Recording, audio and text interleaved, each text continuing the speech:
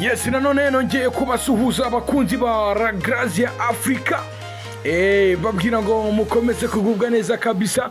Nkaba ngiye kubagezaho amakuru y'imyidagaduro, amakuru navuga ko dusanzwe tuyabagezaho umunsi ku wundi. Tubabwira ngo mukomeze kugira ibihe byiza.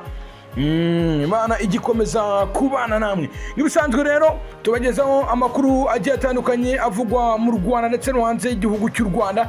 Ubungubu tukaba tugiye kugaruka kuri Alex Dusabe watangije East Africa Gospel Festival. Nibigi turaza kugarukaho tubabwira ngo mukomeze kudutega amatwi, kandi tunabashimira umwanya muda kugira ngo mwumve amakuru abatandukanye tuba twabateguriye umunsi ku wundi. Alex Dusabe watangije East Africa Festival Gospel, yiyemeje guhangana n'ibibazo byugarije urubyiruko. Alex Dusabe watangije ibitaramo bya East Africa Gospel Festival yishuye ko bigamije guhangana n'ibibazo byugarije urubyiruko n'umuryango nyarwanda muri iki gihe. Aka kantu ni sawa kabisa. Yes, it's good. Nuruhare rw'uyu mugabo akaba ari uruhererekane rw'ibitaramo Alex Dusabe ari gutegura nyuma yo kubona ko urubyiruko rukeneye inyigisho ku bibazo by'ubuzima bahura nabyo umunsi ku wundi, day to day. Ibi bitaramo rero bitegerejwe guhera ku gitaramo East Africa Gospel Festival giteganyijwe kuwa 21 Gicurasi 2023 kizabera muri kampu Kigali hara hirya gatoya. Muzabe muhari kabisa kugira ngo mumenye byinshi byo bitandukanye, cyane cyane urubyiruko muratumiwe mvaceri kabisa. Muzaze mwirebere byinshi byo bitandukanye, mumenye umuti w'ibibazo mugenda muhura nabyo day to day. Uretse Alex Dusabe, igitaramo kizitabirwa n'abandi bahanzi nka Amaso w'i Burundi, David Nduwimana wo muri Australia, Eme Uwimana na Prosper Nkomezi. Mu kiganiro twagiranye, Alex Dusabe yavuze ko ari igitaramo yateguye mu rwego rwo gutangiza ubukangurambaga bugamije guhangana n'ibibazo bitandukanye byugarije urubyiruko n'abanyarwanda muri rusange.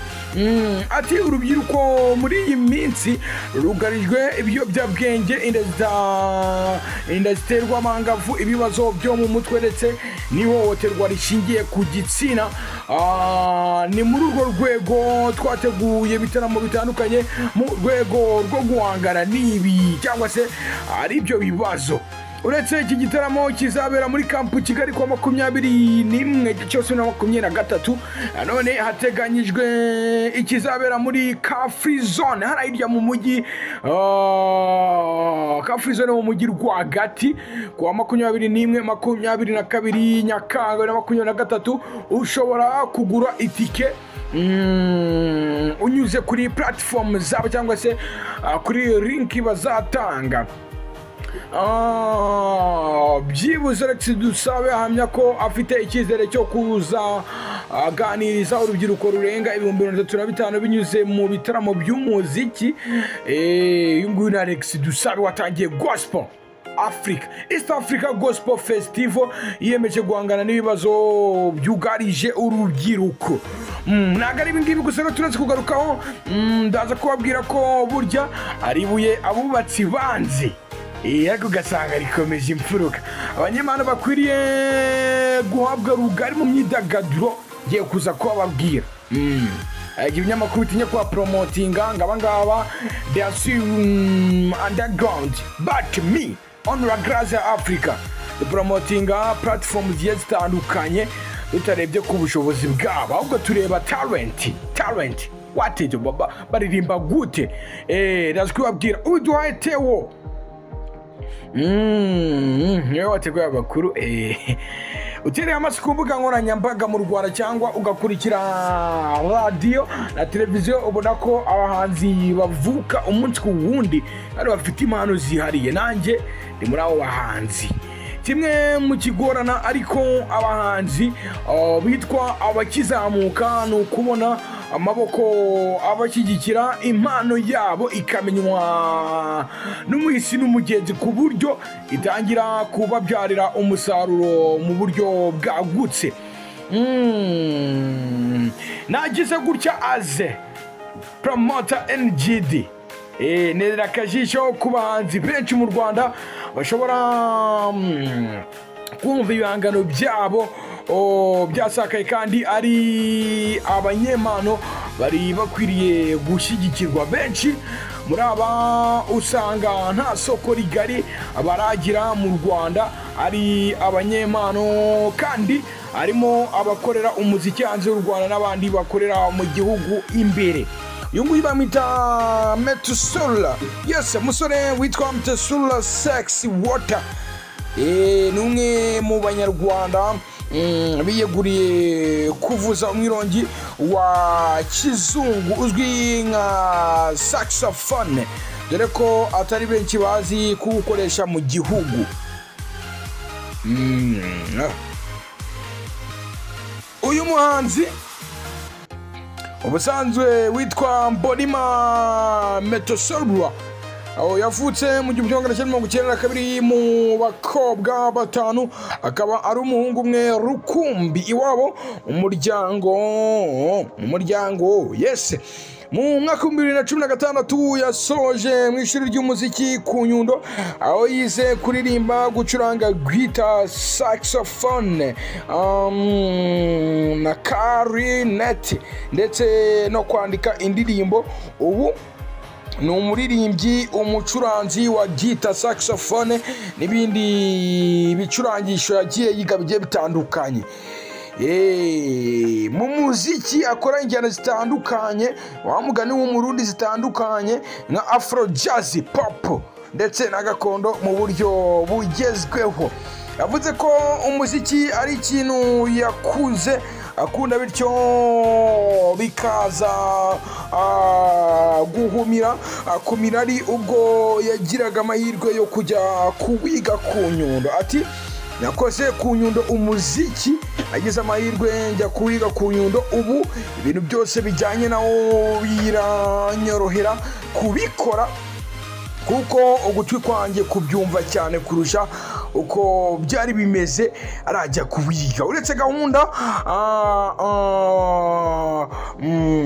cyangwa se uretse gukunda umuziki, kuri njye ni ibintu cyangwa se ni ikintu gikomeye gituma umuntu abasha gushyira hanze amarangamutima yiwe. Yes, nemeye ko uretse ko kuba umuziki umuha amafaranga, unamufasha mu mibanire n'abandi bantu bagiye batandukanye. Afite inzozi zo kuba umuhanzi ukomeye mu Rwanda no hanze, ndetse by'umwihariko agakundisha abantu igicurangisho cya saxophone kidacurangwa na benshi mu Rwanda.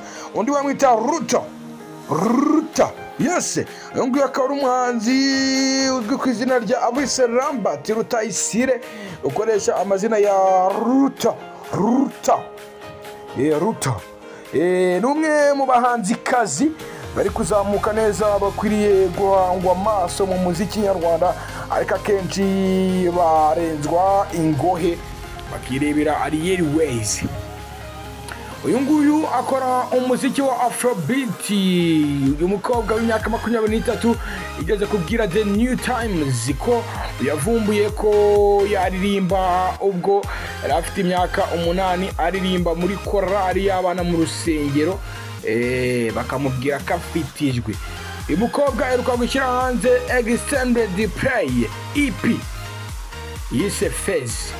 Iyi EP iriho indirimbo 6 zirimo iyo yise intro, Tear It Down, Don't You Bother Me, Mbesha, Never Mind na When We Wake Up. Indirimbo zimeze neza cyane, mugere kuri YouTube yiwe muzireme, zimeze neza cyane. Yes, yakoze iyi extended play EP afatanyije na EDA Records. Indirimbo ziriho zikorwa na LL Fryest Music, Metafu Didon, Kevin Cray ndetse na Director P ari nawe executive, yes, producer. Intro yanditswe inavugwa n'inshuti ya Ruta yitwa Keza Arix. Yes, undi muhanzi ndazikubwira mwita Nirwa Yinwepe inibi ingereza narara Nirwa karahagije. Naresenga Moses ukoresha amazina ya Nira YNB yantare YNB. Numwe mu banyempano bakwiriye guhangwa amaso. Uyu musore udasa ubusanzwe anatunganya indirimbo cyane ko ize nyinshi ariwe uzikorera mu buryo bw'amajwi. Mu mwaka wa 2021 yatubwiye ko kuririmba ari impano yiyumvisemo mu mwaka wa 2018 ubwo yari amaze igihe akora indirimbo. Aravuga ati nanjye reka mbatema kagoma. Ati natangiye ntunganya indirimbo gusa mu mwaka wa 2018 numva ngomba kujya ndirimba, ariko sinahita mbikora. Mu mwaka wa 2020 aba aribwo mbatamo indirimbo yanjye ya mbere. Yes, yakomeje avuga ko intego afite ari gukora cyane akageza umuziki we ndetse n'abanyarwanda bagaterwa ishema nawe. Uyu musore imyaka igera kuri 20 amaze gukora indirimbo zitandukanye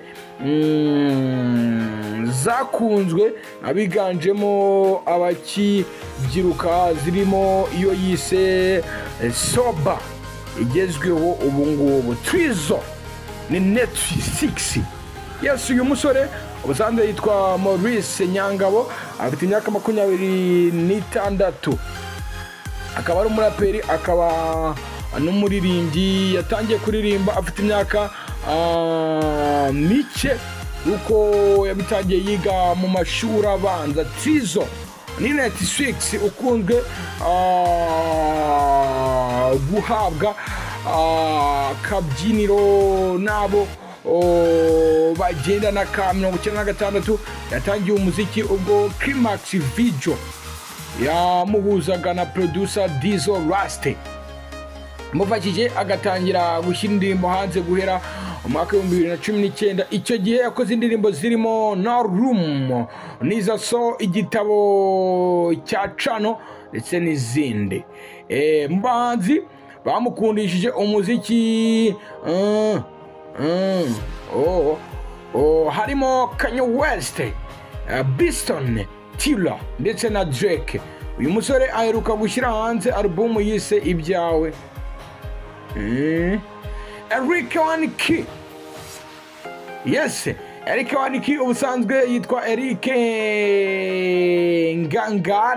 Ngangare ni umusore ubarizwa mu Rwanda ariko w'impano nyinshi. Tangaje kuko ni umuhanzi w'indirimbo, umukinnyi wa filime n'ikinamico ndetse n'ibindi. Anaherutse kugaragara mu mukino Hit Radio ugaragaza uburyo radio ya RTLM yabibye urwango rwongereye ubukana bwa jenoside yakorewe abatutsi mu Rwanda 1994 binyuze mu biganiro byatangwaga n'abanyamakuru bayo, cyane ko yari ikunzwe mu gihugu. Uyu musore yavutse mu mwaka wa 1981 ku mubyeyi w'umunyarwanda na se umunyekongo. Mu buto bwe yakuriye muri Kongo, nyuma agaruka mu Rwanda. Hagati ya 2024-2025 yakoze album yise Entre Two Between Two igaragaza urungabangabo mu buzima bwe bwite. Nguyu bamwita Nicole Musoni ni umunyarwanda kazi ufite ubuhanga bwihaniye, ijwi rihambaye n'uburyo bw'imiririmbire bufite umwihariko. Ni umuririmbyi, ni umwanditsi w'indirimbo uba mu mujyi wa Quebec muri Canada. Afite ubuhanga budashidikanywaho mu njyana ya R&B. pop na soul. Yamenyekanye mu ndirimbo zirimo nka Where Did You Go, Application, no, don't application, Appreciation, Smoke X, Drink, Pere, Rosa Spin, Memory, yafatanyije na Sahiri, Die With Me n'izindi zigiye zitandukanye. Nicole Musoni ni umukobwa mukuru wa Evariste Musoni, uyu nawe ni umuhanzi nyarwanda wubatse izina kuva mu 1971. yatangiye kugaragaza ko azaba umuhanzi ukomeye ubwo yari afite imyaka 2 y'amavuko. Agani nabwo yabashije gukandagiza ikirenge ku rubyiniro muri John Paris mu Burundi, aherekeje se mu buzima bwe bw'umuziki. yitabiriye amarushanwa atandukanye yo kuririmba muri Canada, harimo irizwi cyane ryitwa Secondaire en Spectacle na Star Academy, aho yanabashije kuza muri 50 bageze mu cyiciro cya nyuma. Musoni akunda ibihangano byiganjemo by'abahanzi nka Jill Scott, India Arie, Alicia Q, Rara Fabian, Erika Badu na Serene John.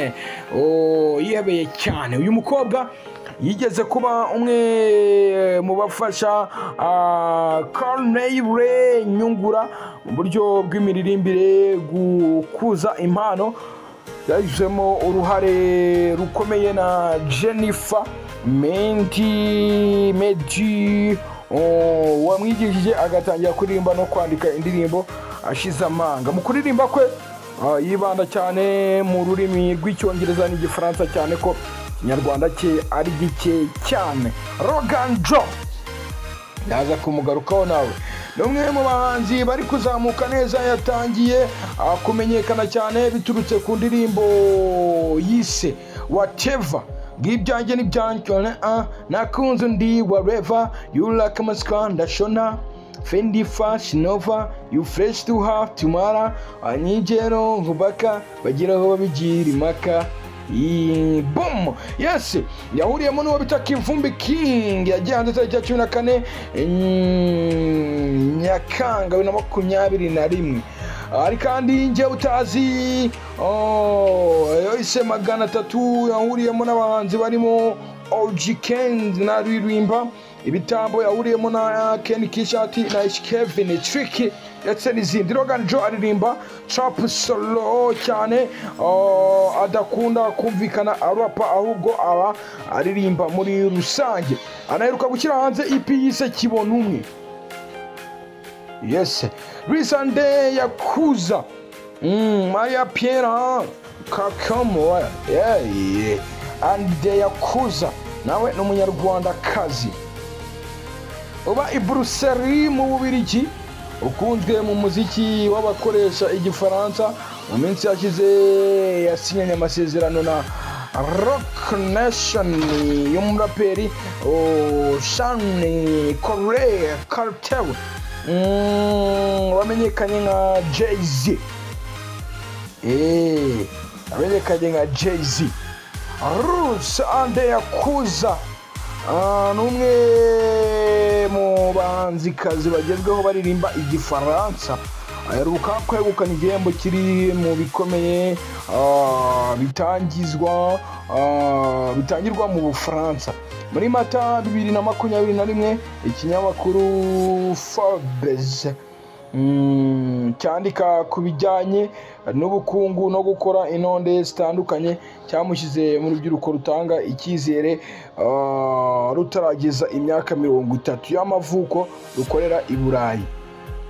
Rusende yakuze imyaka 25 mu bihe byashize, aheruka gutorwa nk'umuhanzi w'umwaka mu Bubiligi mu bihembo ngaruka mwaka bya Red Bull Electropedia Award. Byari ku nshuro ya 11 ubwo yabaga ibi birori byo gutanga ibi bihembo byabaye cya 25 gushyingo 2020. Umuhanzi kazi wahanzwe amaso ku mugabane w'uburayi mu minsi ishize yigeze gutoranywa mu bahanzi bane mu Bufaransa bemewe cyangwa se bemerewe gufashwa n'ikigo gicuruza umuziki, ikigo gicuruza umuziki cya Spotify. Yes, Spotify. Usanzwe ni umuririmbyi, umwanditsi w'indirimbo, umuraperi, akaba n'umurika imideri, avuka kuri se wo muri Repubulika ya Demokarasi ya Congo RDC na nyina w'umunyarwandakazi. Uyu nguyu rero aririmba cyane mu Gifaransa, ariko avuga ko n'Ikidage n'Igiswahili nabyo abyifashisha mu muziki we. Hari amagambo amwe akoresha mu ndirimbo ze akura mu rurimi rw'Ikinyarwanda. Urebye ubuhanga bw'uyu mukobwa ntabwo akwiriye kujya arenzwa ingohe, yaba mu biganiro bitandukanye bikomeye by'imyidagaduro mu Rwanda cyangwa mu bitaramo bimwe na bimwe. Uyu mukobwa nubwo i Burayi yubashywe, inaha abantu bamuzi nk'umuntu utarenze rana, nubwo abantu bamuzi ari benshi. Yes, namita Kaya byinshi, umuhanzi kazi Kabrene Ingabire wahisemo kwinjirana mu muziki izina rya Kaya byinshi mu muziki nyuma y'imyaka 2. Umwaka ushize yamuritse album ye ya mbere yise Ukwiyuburura. Yes, umukobwa wahagarariye u Rwanda muri Pix Recovo RFA 2021, afite umwihariko mu bijyanye no kuririmba no gucuranga gitari. Aririmba injyana zitandukanye zirimo reggae, blue, hip hop ndetse n'izindi, rimwe na rimwe azihuza n'ibicurangisho gakondo. Mwaka 2021 aheruka gushyira hanze extended play EP nshya yise Nyabyinshi, ariho indirimbo nka Urikaya, Gambe, Kame, Buri yakoranye na Isenova, Ibyejo oye na Bushari, 5 AM ndetse na You Know Wararizi Waririwizi opa, you know Waririwizi. Yes, yavuze ko yayise gutya biturutse kuri Nyabyinshi cyangwa se Nyabingi uzwi cyane mu mateka y'u Rwanda. Ati ni ukubera Nyabyinshi bisobanura ufite byinshi, kandi nanjye numva mfitiye byinshi abantu bakunda umuziki muri rusange cyangwa abakunda indirimbo zanjye. Intego mfite ni gukora umuziki abantu bisanisha nawo kandi bisangamo. Inyindi week muyango ukoresha amazina ya inyi ngo nago yo kusijya kumukura abanyamakuru ntabwo muzi nanjye. Umuziki akaba umuhungu wa Muyango Jean Maria, amaze igihe gito yinjiye mu muziki mu buryo bw'umwuga, gusa muri iki gihe ameze n'umwe mu batanga icyizere ariko badahabwa umwanya munini mu myidagaduro ukurikije impano ye. Uyu musore w'imyaka 35 yavukiye mu Bubiligi ku wa Gicurasi mu mwaka 1988, avuka kuri Muyango na Faina. Ni umukobwa yabaye mu Bubiligi igihe kinini, afite imyaka 6, agaruka mu Rwanda ubwo jenoside yari ikimara kurangira. Yamaze imyaka Yes, mbashimira cyane rero mwebwe bakunzi ba NGD, babagezaho amakuru atandukanye kuri La Grace Africa. Kabisa Imana igikomeza kubana namwe, ibafashe byinshi bigiye bitandukanye. Imana ikomeze kubana namwe, ndabashimiye cyane, mukomeze kugira ibihe byiza.